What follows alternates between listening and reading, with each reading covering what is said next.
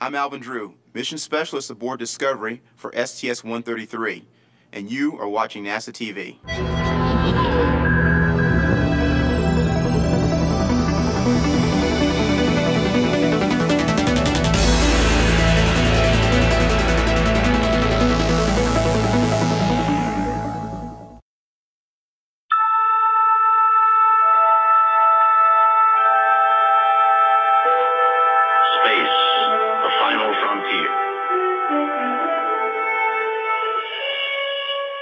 These have been the voyages of the Space Shuttle Discovery. Her 30-year mission, to seek out new science, to build new outposts, to bring nations together on the final frontier, to boldly go and do what no spacecraft has done before.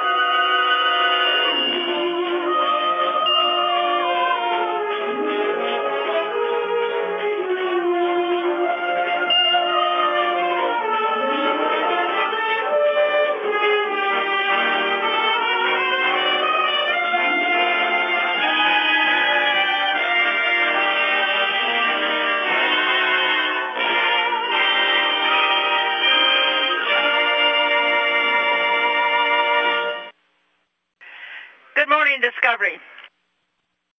And good morning, Houston. And that was the I believe the second most popular selection from the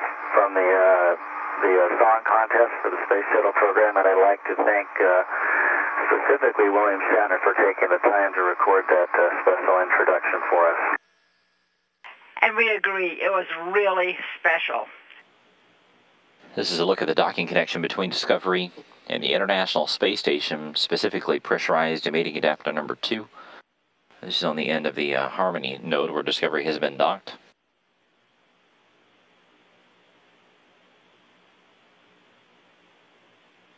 Now 1 hour 7 minutes away from undocking. As we mentioned, the station's in the process of spinning around and putting Discovery out front. It typically flies with the shuttle in the back of the combined stack, as it's called. This is to protect Discovery from any sort of hits in terms of micrometeoroids. But for undocking, Discovery will lead the way out front. Houston, big loop, just under the jet free. There's a primary RJT driver 8 to on, please.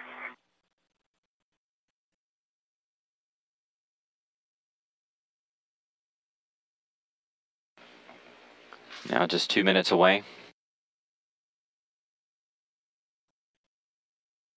Now just 30 seconds away, we will have an undocking today on time at 6 a.m. Central Time. All the systems have been powered up, everything on track. The crew is in good shape on both sides of the hatch.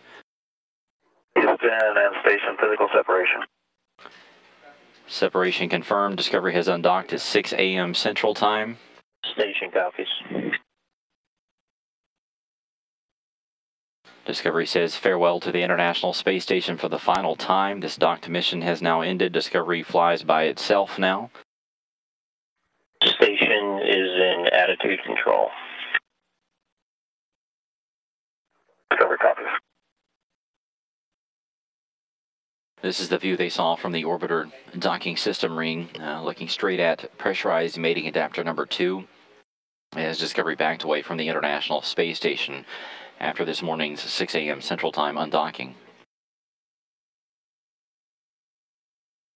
Discovery edged out to a distance of 400 feet, and then pilot Eric Bowe took over control and began a fly around of the International Space Station. We should get some video from the crew of that.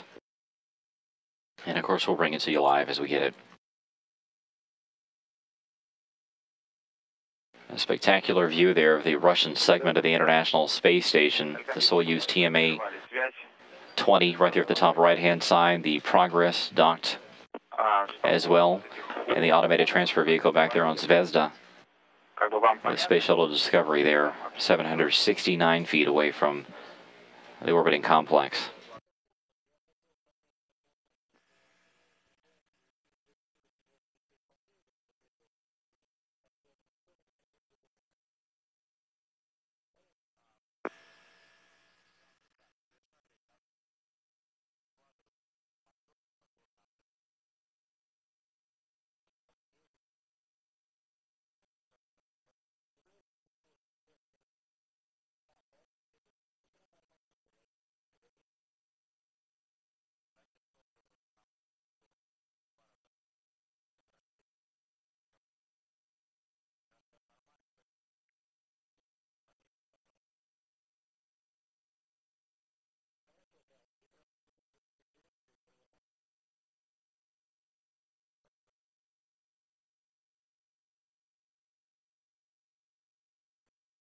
Discovery beginning to pass underneath the Russian segment.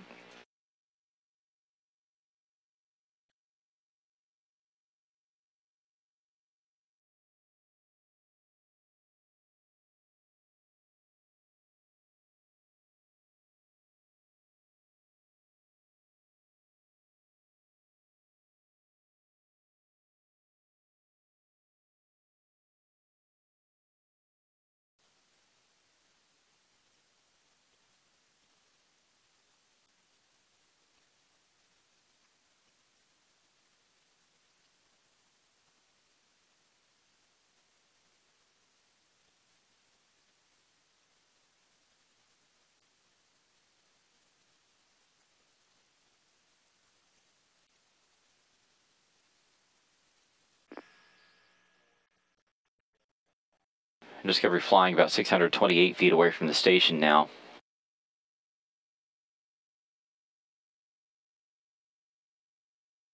Still back behind and below the Russian segment of the International Space Station.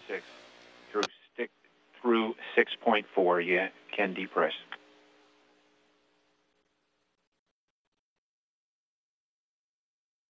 Okay, go for step 6-1 through 6-4 inclusive. Good readback.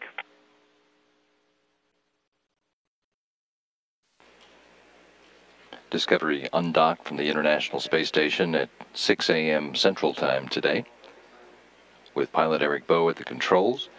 Moved out in front of the station and then has started a slow fly around. At this part of the video, we can see the Discovery is moving up above the International Space Station.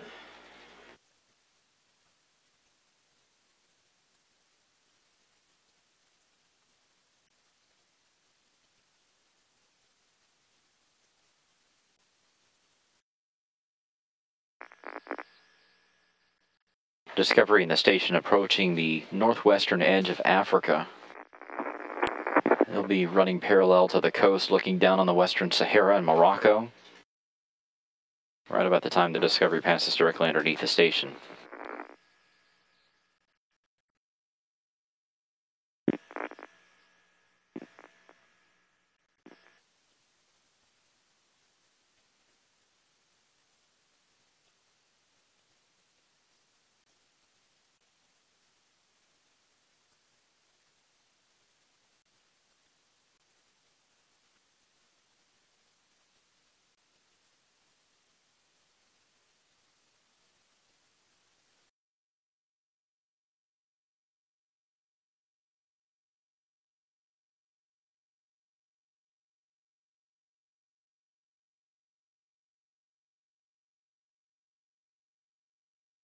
The shuttle passing over Cape Verde now, just heading toward the northwestern edge of Africa.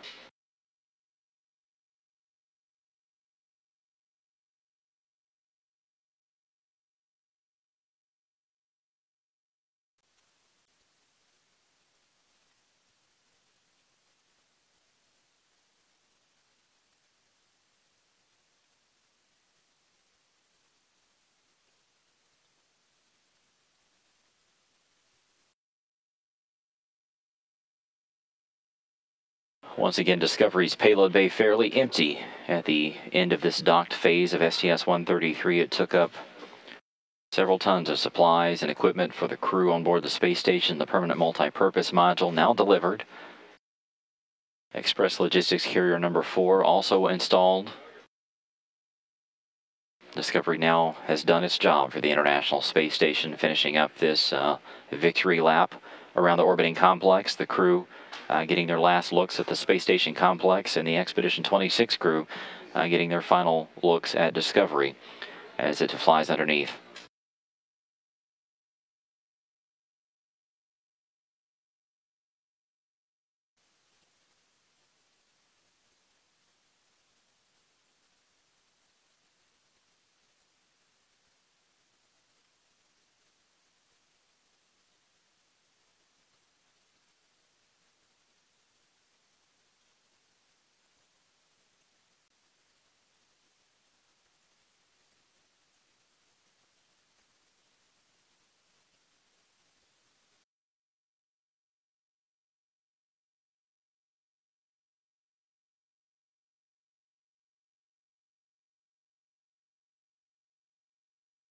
The sands of the Sahara Desert passing underneath Discovery. Its altitude 216 miles.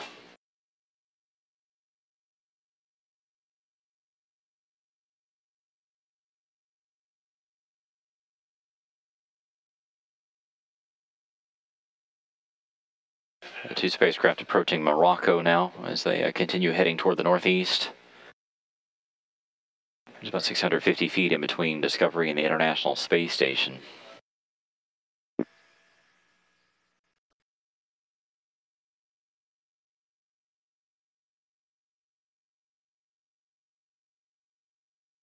Station Houston, Space Ground 2 for uplink video.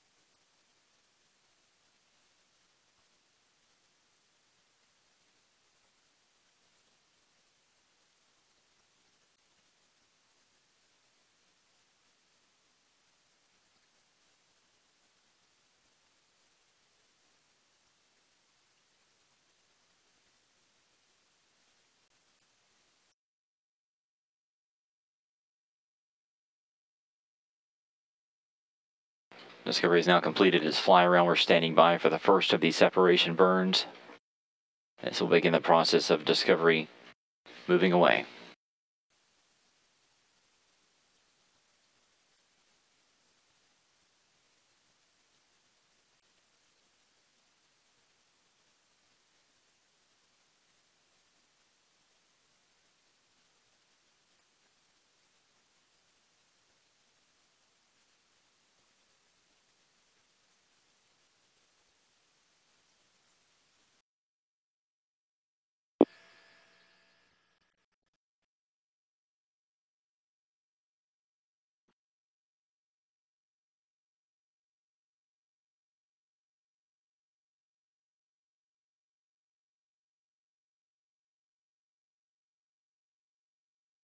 Houston Discovery set complete. TIG was 10/15:15:57. Copy, Discovery. Yes, Steve, as you guys are heading home, I wanted to say one last time that we really enjoyed your company on board. And I'm really proud of what we accomplished together as a team here on the space station, but also including the larger team in Houston and all the control centers around the world. This space program and doing something as complicated as this really takes a team effort, and that's, I think, what we've proven here this last week. I'd like to wish you guys a safe rest of your flight and a safe landing, and I will see you all back in Houston here in about a week or so.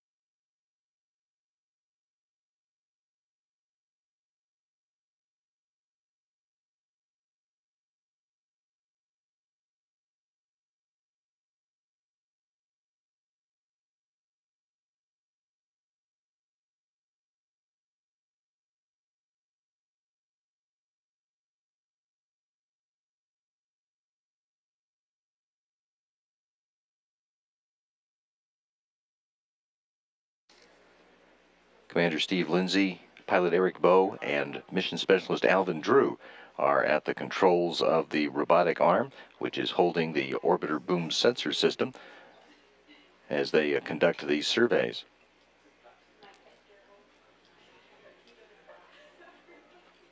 This morning, mission specialist Steve Bowen and Nicole Stott completed the unpacking of spacewalking gear and getting that stuff stowed, and then getting it all put away for entry.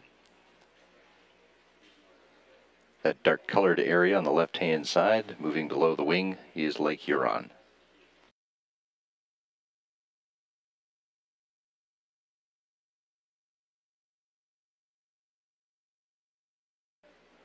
The combined crews completed all of the objectives of that dock time frame, delivering the permanent multi-purpose module and getting it more unpacked and outfitted than had been in the original plan.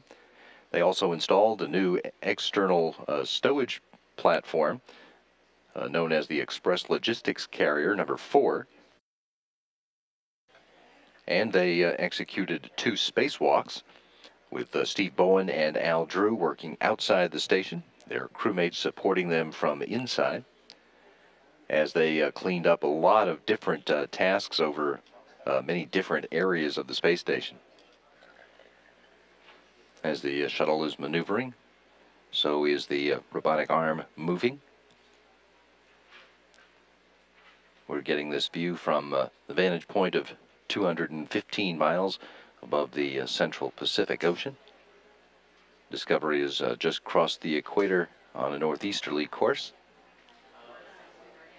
Shuttle Discovery is now flying 220 miles above the eastern Atlantic Ocean.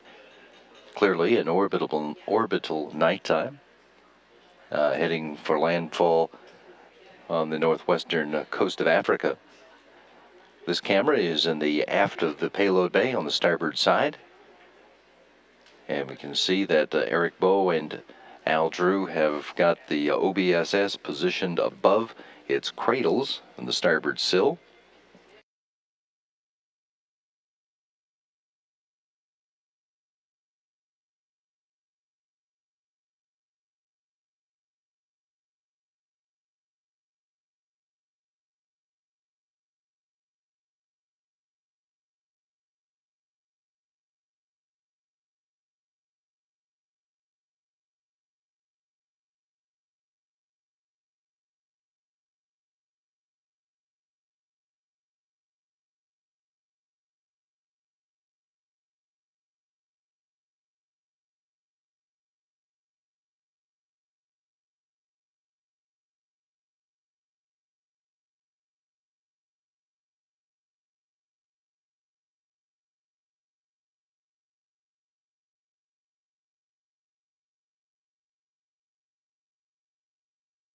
This camera is at the forward end of the payload bay on the starboard side and is framing up so that we can get a close-up look as the shuttle's robotic arm ungrapples from the OBSS.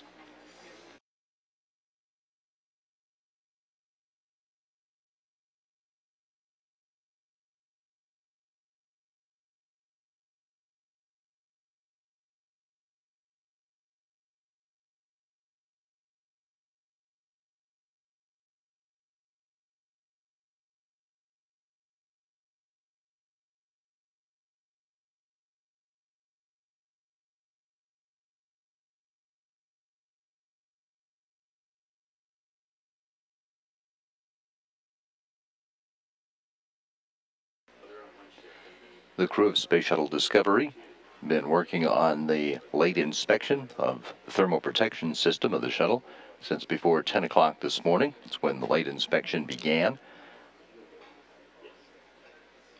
The robotic arm maneuvered the orbiter boom sensor system into position along the starboard wing to examine the reinforced carbon-carbon panels that line the leading edge.